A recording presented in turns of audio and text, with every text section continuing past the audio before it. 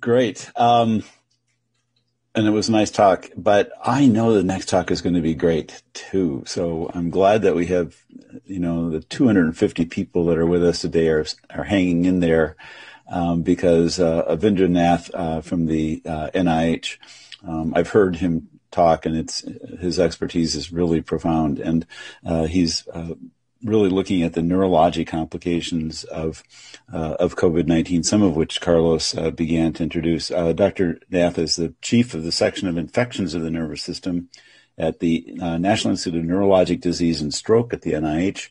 And Avi, welcome to the program today. Yeah, thank you very much for the very kind introduction. Let me go ahead and share my screen here. Okay, so I'm going to talk about the neurological complications associated with COVID, and I don't have any financial disclosures. So there are three major objectives. One is to describe the neurological manifestations, the neuropathological findings, and then long-term complications. So I would like to start with this slide by Sir William Osler. At that time, he was chair of medicine at Hopkins, and he addressed the American Medical Association in the Carolinas as a keynote speaker in 1896. And he said that humanity has but three great enemies: fever, famine, and war. Of these, by far the greatest, by far the most terrible is fever. And that actually is true even today. All the wars combined don't kill as many people as a pandemic does. However, the unfortunate thing is that despite that realization for so long, we have failed to learn. So this is the cover of Times Magazine in 2017, right during the Ebola epidemic.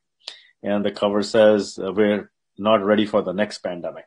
And that's so true, because 2 years later comes the COVID-19, and we found ourselves totally unprepared.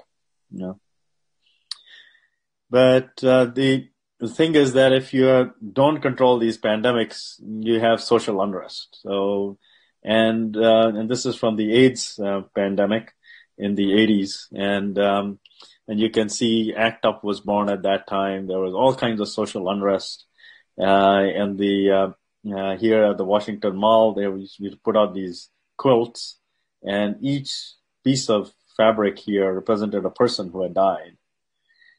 But this social unrest brought about a lot of changes. The way that we approve drugs, the way we do clinical trials, how we involve patients in design of these trials, all those things changed because of the ACT UP and all the social outcry that occurred during that pandemic. And today we face the same dilemma. This time you have 400,000 flags on the mall of representing people who had died. And this time they've died over a very short period of time. In less than a year, you have huge amounts of deaths. So probably 500,000 people dead just in the United States alone. And so the big disconnect is that viruses each year cause devastation in epidemic proportions. They spread very rapidly. And historically, they've wiped out large populations over centuries. And that has shaped the evolution of humans, because you have one pandemic, it would come and wipe out a huge population. You have few that remain. They would repopulate the planet or whatever geographical region they lived in. And then came another wave of infection and wiped them out again. So theoretically, these pandemics could threaten the existence of humans on this planet. Yet, when you look at our therapeutic options, they're very limited for viruses. And that is truly from a lack of trying. All we have is as few drugs for herpes viruses, some for hepatitis, and we have the HIV.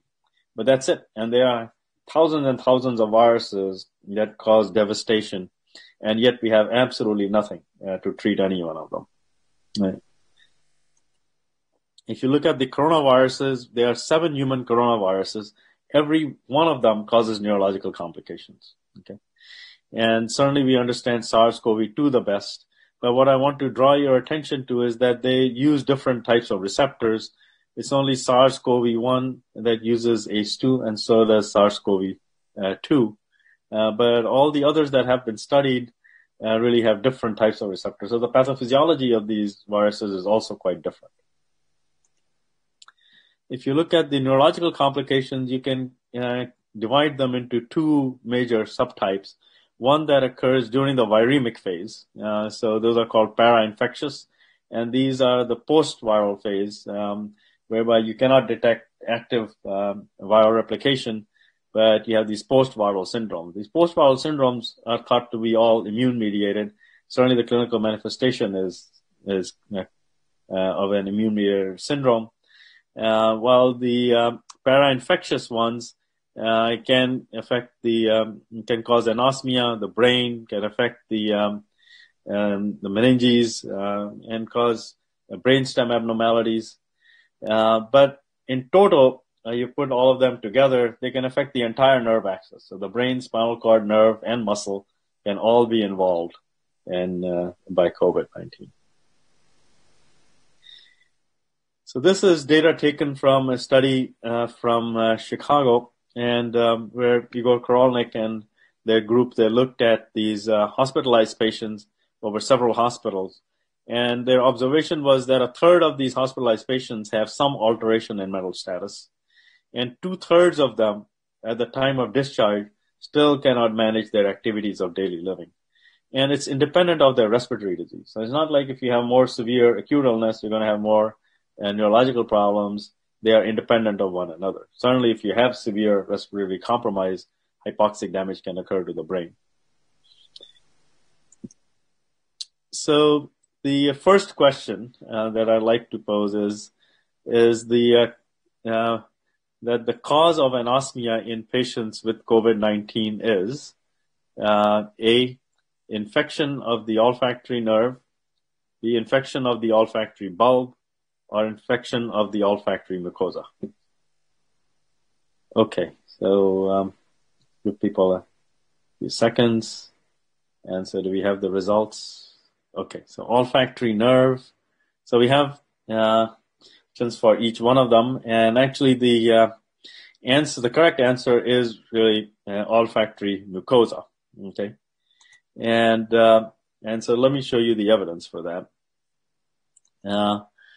So the reason that the olfactory mucosa is key in causing anosmia is that the ACE2 receptor is present in these cell types called sustencular cells. Okay.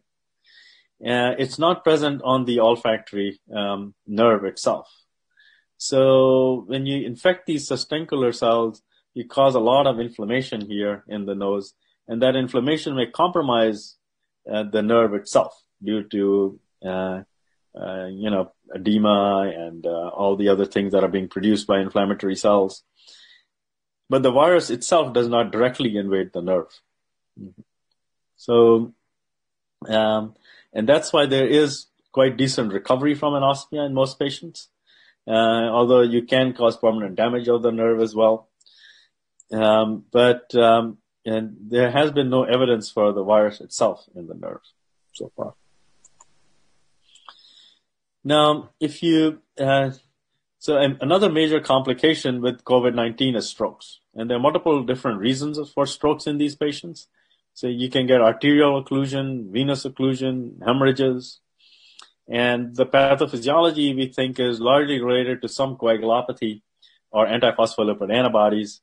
But underlying vascular risk factors can predispose a person to developing strokes. So here's question number 2. And that is the vascular pathology in COVID-19 patients does not include, one is endotheliitis, vasculitis, perivascular inflammation, or fibrin clots. Which one is not true here? Okay, let's see what we got. Okay, so we have a good spread over here. And the correct answer is vasculitis. Okay. So there's no evidence of inflammation within the blood vessel wall. And in order to have vasculitis, it should be in the blood vessel wall. You do have inflammation around the blood vessel, so you can get perivascular inflammation. But all these other things have been described. So you can have endotheliitis, you can have fibrin clots, and you can have inflammation around the blood vessels, but not in the blood vessel wall itself. Okay. And so here's evidence for autoantibodies against phospholipids. And this is a paper that comes out of University of Michigan. And what they did was they took serum from patients. They identified a whole slew of antiphospholipid antibodies here. And the levels are decent. They're not very high. And they could be acute phase reactants, I guess. But what they did was they took the serum here, injected it into mice, and showed the mice actually developed clots. So they're showing that these antibodies are of functional significance. So if you look at the different types of strokes in these COVID-19 patients, what you find is that some patients can develop multiple arteries can get occluded at the same time. So this patient has middle cerebral artery occlusion on both sides. Okay, that's extremely unusual. You can get cerebral venous thromboses and arterial occlusions at the same time. You can get venous occlusions in the lung or DVTs along with the stroke at the same time. You can get microhemorrhages within the brain. So you can see that here. All these dark spots here are microhemorrhages. And this is at autopsy. You can see these congested blood vessels and some microhemorrhages here. And certainly here in the cerebellum, clearly there is a small hemorrhage here. And then we did postmortem MRI scans on these brains. And what we found was that although you see these congested blood vessels, you also see these high signal intensity lesions. And these are signs of inflammation here. And there are also abnormalities in these blood vessels. And so what I should have pointed out is that in these blood vessels, you can see clots and hemorrhages at the same time. And then, and this is a paper that was just published last month. And what they showed was, again, you can get these microvascular disease here and hemorrhages again at the same time. And then you can get this inflammation around the middle cerebral artery. So even the large blood vessels can be enhancing, showing some inflammation around them. So it's not just the small blood vessels. So we just published this paper where we looked at 11 patients. We looked at 19 patients. 11 out of those 19 were found dead. And so some of them were found dead at home. Their spouse or partner found them lying dead in the morning in bed. There were some that died in the nursing home also suddenly. There was an individual who was found dead on a subway in New York. And another person was just playing with his sister and lifting her up, and he just fell down and dropped dead. So these patients didn't have symptoms that were severe enough to warrant medical attention. So most of them were at home. They had, if they had anything, it was mild disease. At autopsy, they all had some lung involvement, and all were PCR positive through nasal swabs. So they had active viral replication at that time. So relatively early in the course of the illness. But what I'll show you is they had 3 different types of pathology that were present in the brain. So first we looked at the olfactory bulb here. And so we did an MRI scan of the olfactory bulb.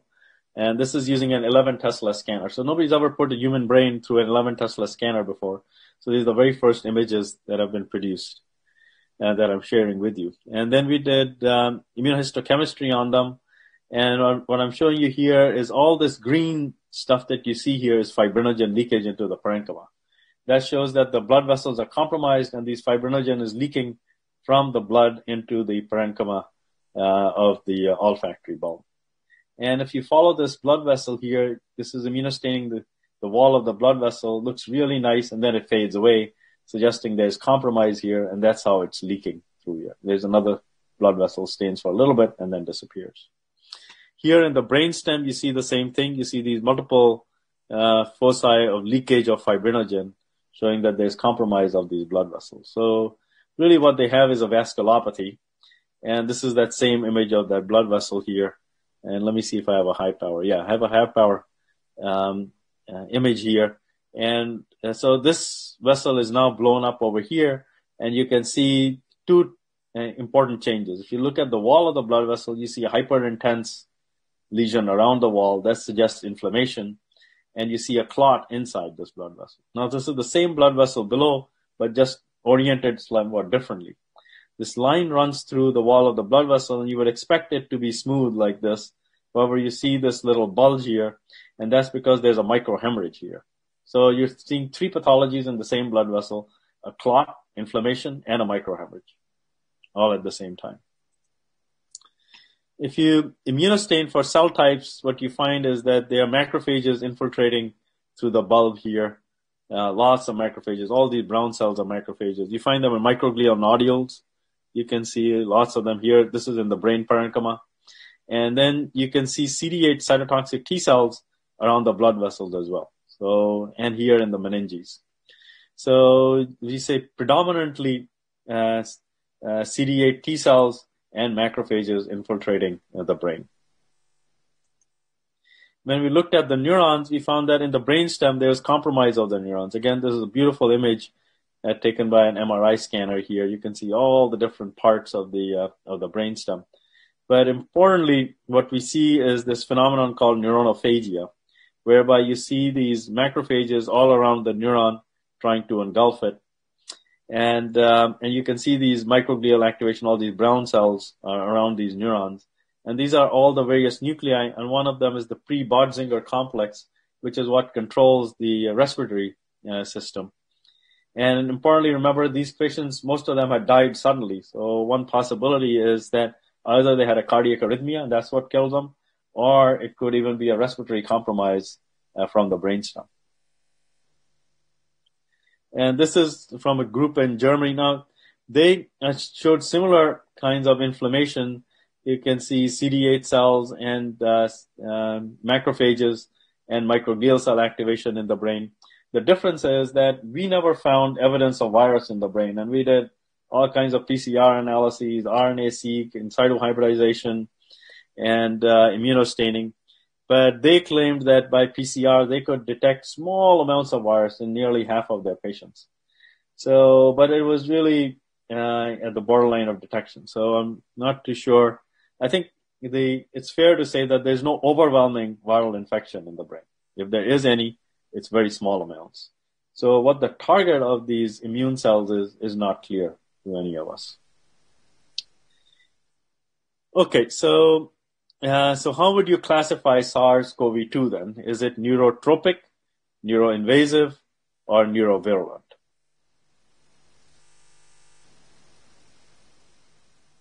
Okay, what do we have for answers? Okay, so we have about half the people think that it could be neurovirulent. Okay, and the correct answer is, let's see. Okay, so you're right.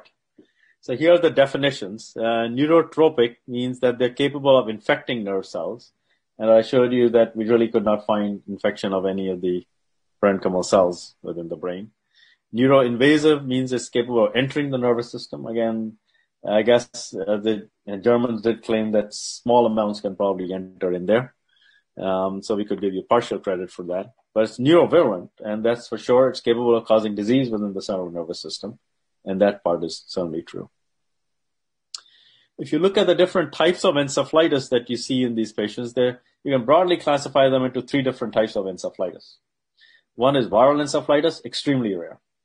So there are only 2 or 3 case reports in the literature whereby these patients have presented with a generalized seizure, neck stiffness, suggestive of meningitis, and detection of the virus in the spinal fluid.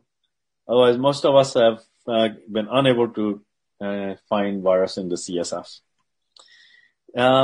Then there's a second type that's called acute disseminated encephalomyelitis, and this is a T-cell mediated syndrome. You'll get enhancing lesions within the brain and in the spinal cord. As you can see, this high signal intensity lesion here in the spinal cord, there's ring enhancing lesions here in the brain.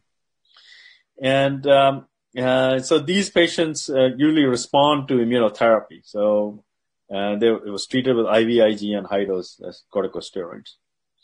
Then there's a third form, and that's called acute necrotizing hemorrhagic encephalopathy. And this is a very interesting phenomenon. You see, usually starts in the thalamus. There are bilaterally symmetrical lesions in the thalamus, as you can see on this FLAIR image. And here on the SWI image, you can see all this blood. And here, all these dark spots are blood. in the thalamus itself. But the lesion can also be present in other parts of the brain, but it's almost always bilaterally symmetrical. And that's because it's thought to be cytokine mediated. Okay, so you have different pathophysiology of each of these three syndromes. Then there's this one paper just came out from Spain, and they describe 5 patients all in their ICU. Okay, and they've been there for at least 2 months each. But they describe 2 different patterns. What they say is that you look at the first 3 patients, they have these small punctate lesions here on the MRI scan. Okay, and they've been there neurologically devastated for at least 2 months. Then what they decided to do was treat everybody with plasmapheresis and IV steroids. And 3 of them that had these punctate lesions actually showed a pretty decent response. 2 of them an excellent response, 1 partial response. Then you had these 2 others that had much more diffuse lesions throughout the brain, and they had absolutely no response. So by MRI criteria, you could probably divide them into 2 different categories, and it's important because it has therapeutic implications.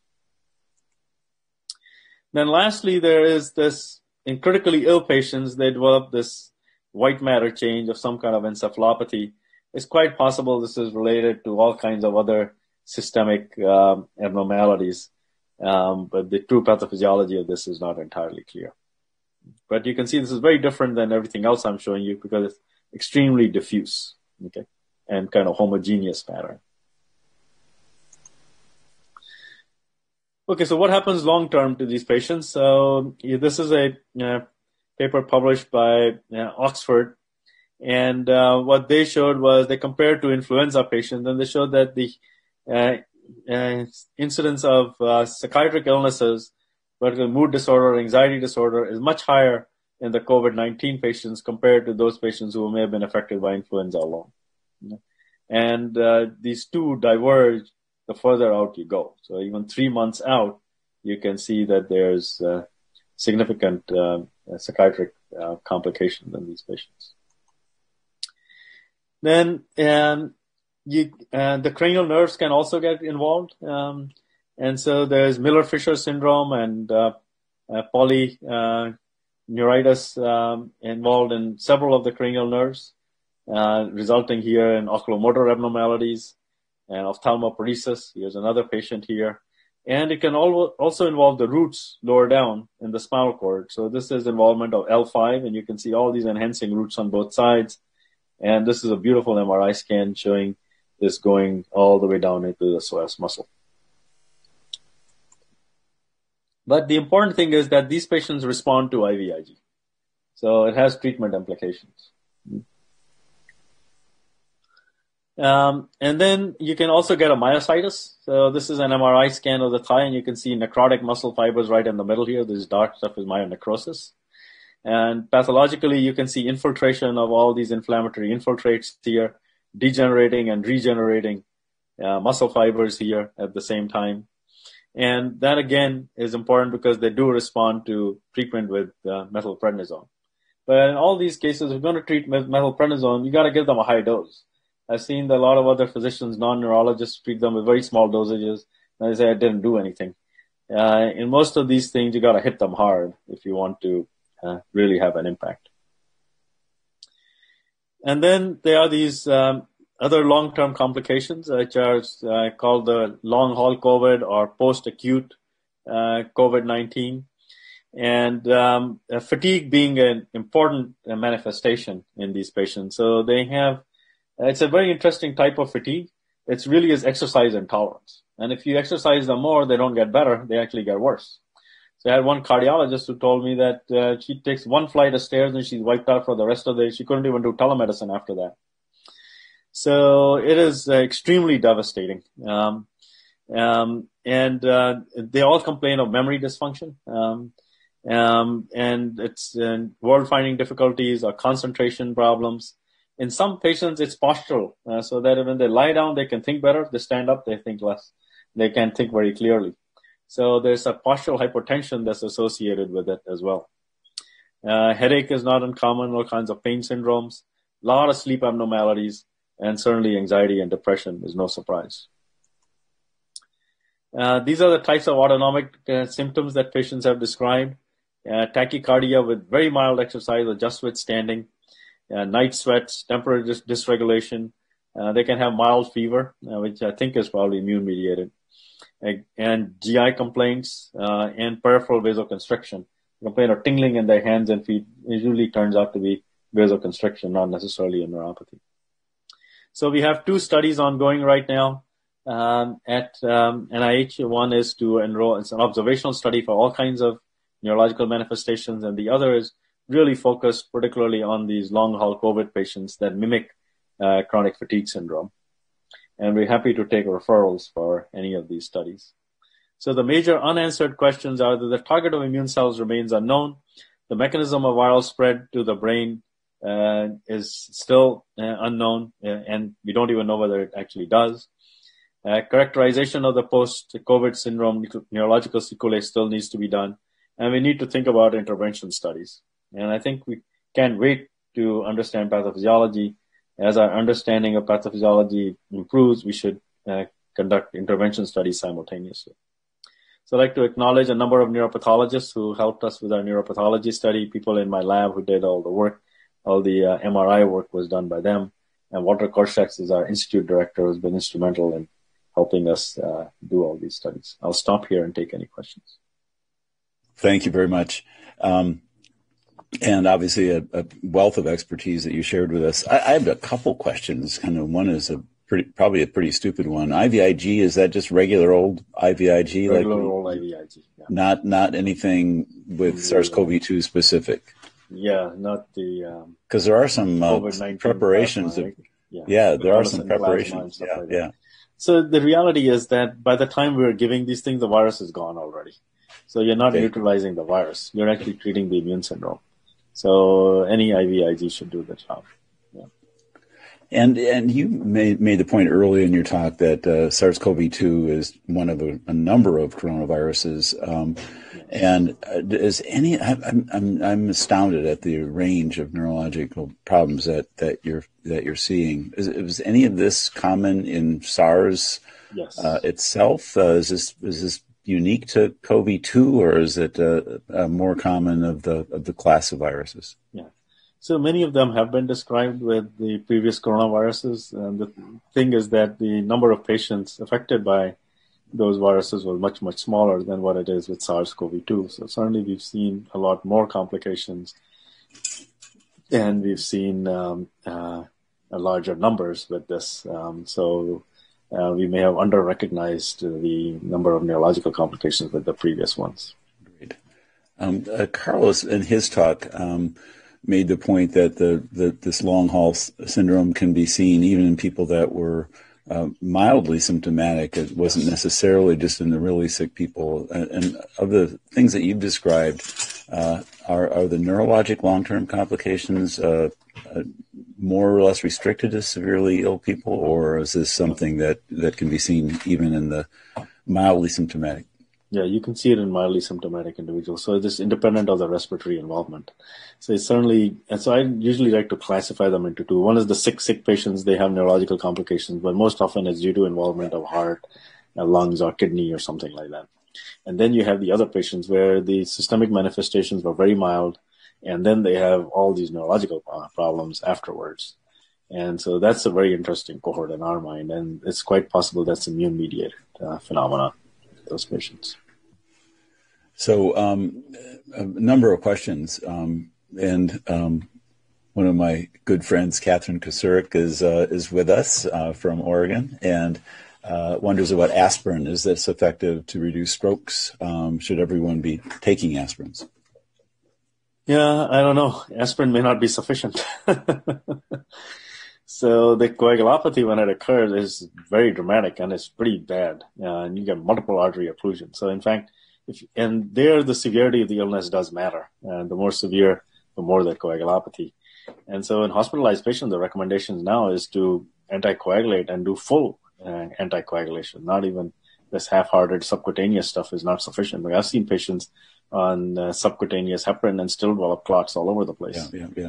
So you got to go full court. And even if you have microhemorrhages in the brain, don't worry about it. Still anticoagulate. Yeah, And if very patients funny. if patients for whatever reason are on some of the direct anticoagulants, Eliquis is an example, Yes. does that have any effect in this? Yes, Eliquis is a good drug to take. And a number of people have been put on those. And we don't have controlled studies, so we don't really know. Yeah. And so that's the caveat. I love this comment from one of the participants.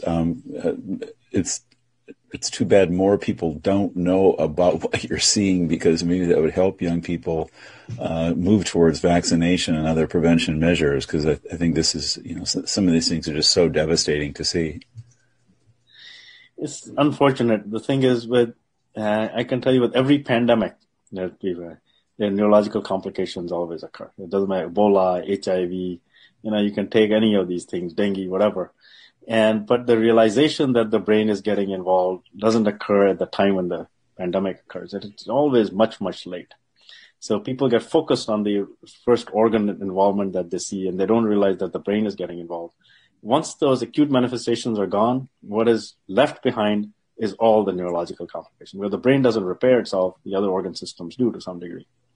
And so we are left holding the bag. All neurologists are left holding the bag of every pandemic for years afterwards. But most people don't realize it much, much later. So we really need a totally different way of thinking about pandemics. I think neurologists need to get involved very early in these things.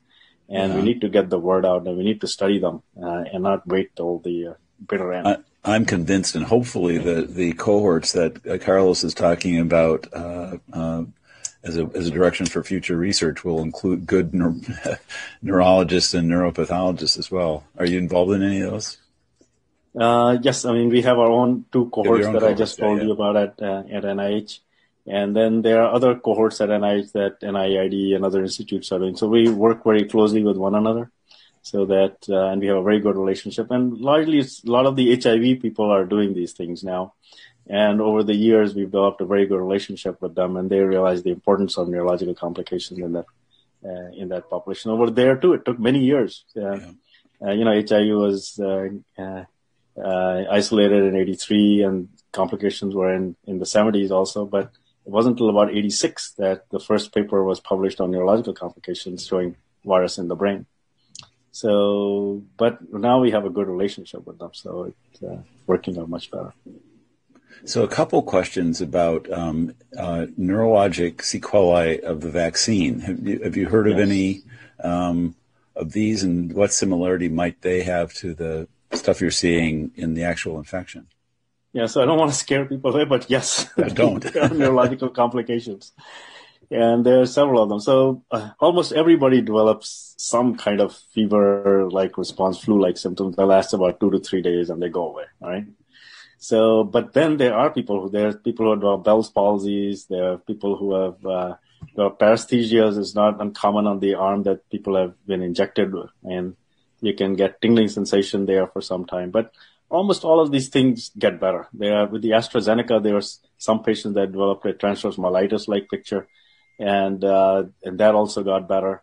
And there are a couple of people I know who developed some kind of autonomic dysfunction, and it's taking a little while for them to get better. But 99.9 of them, even if they do develop neurological symptoms, they do get better. And if they're immune-mediated, you can treat them with steroids.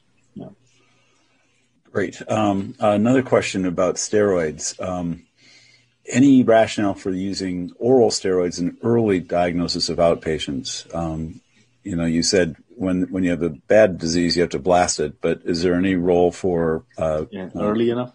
The thing is that if you give steroids too early during the viremic phase, then you blunt the immune system, and that's your only way to control the virus. And we don't have an antiviral drug. For example, with bacterial meningitis, you have good antibiotics. You can give steroids at the time of diagnosis because the antibiotics will take care of the bacteria. So the earlier if you give the steroids in a patient with bacterial meningitis, the better off you are. Here, you don't have an antiviral drug. You don't have an antiviral drug, you're dependent upon the immune system. If you suppress the immune system, the virus is going to cause havoc. So you have to wait till the post-viremic phase to give steroids, or at least towards the tail end. So you mentioned in passing plasmapheresis. Do you see that as playing a role in the treatment of these severe complications? Yeah, I think plasmapheresis is actually better than anything because you're not only just taking out the antibodies, you take out a lot of other junk along with it too. So, but giving plasmapheresis is not easy because, you're contaminating the machines in an acute patient. There's not easy access there. And then, there's volume depletion issues. You have to have good cardiac function for this. So, but if it can be done and can be done safely, I think that would be the treatment of choice. So an interesting question. Do you see more of the neurologic complications in people with a history of substance use? I don't know the answer to that, but I would not be surprised. No. Because a lot of these substance use compromise the brain. And we know if you have a compromised brain and you're put on anything, it's 1 and 1 does not make 2. 1 and 1 makes 4. So you always see more complications. Patients who have Alzheimer's or subclinical Alzheimer's, they get COVID or any kind of infectious process, end up in the ICU. They never come back out the same, Grandma goes in with pneumonia, comes out demented. She's never the same. Peripheral neuropathy is a component in the long haul syndrome. See that? Yes, we're seeing small fiber neuropathies and autonomic. I guess that's what you're saying with the Szechuan peppercorns tingling of the. Yes. Yeah. Okay. Got it. Well, thank you very much. That was a wonderful summary and a great way to have the last lecture of the program. But now I get to turn it back to Susan Buckbinder to kind of help thank you for participating and let you know some of the other programs that we're going to be doing. Susan?